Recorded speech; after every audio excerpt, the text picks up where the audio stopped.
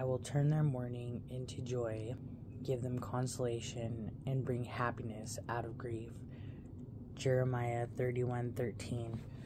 I want y'all to understand that everything that you're going through has a purpose. Everything that you have suffered is for the greater good, though it doesn't always feel that way, okay?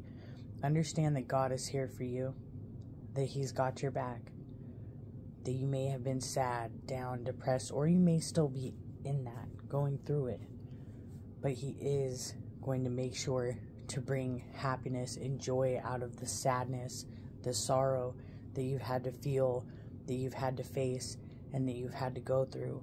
So right now, I'm reading this to you, I'm preaching this to you, because I want you to be strong, okay? Be strong, because in strength, you're going to be able to find happiness, you're going to be able to find peace,